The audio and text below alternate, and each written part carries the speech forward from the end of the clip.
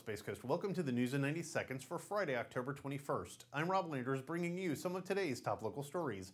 The weather isn't the only thing that's cooled off in Brevard lately. The real estate market is feeling the effects of the Federal Reserve's moves to increase interest rates, according to the Florida Realtors Industry Data and Analysis Team.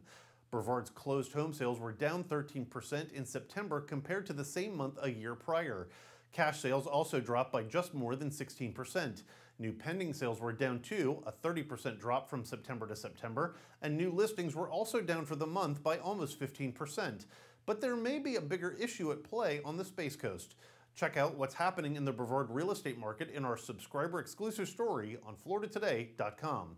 Nearly 1 million square feet of industrial space is in the works for Titusville, with the hopes of bringing manufacturing and much-needed support for the commercial aerospace needs in the area.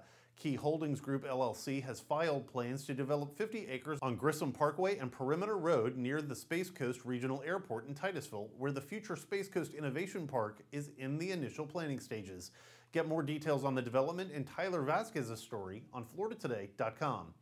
Brevard County voters will have a lengthy ballot to consider for the November 8th election, including statewide, county, and municipal candidate elections and referendum items. Be sure to check out our complete election voter guide, available now at FloridaToday.com. Not yet a subscriber? Unlock unlimited digital access to your best source for news and information on the Space Coast. Visit FloridaToday.com/subscribe. And that's 90 seconds. Thanks for watching.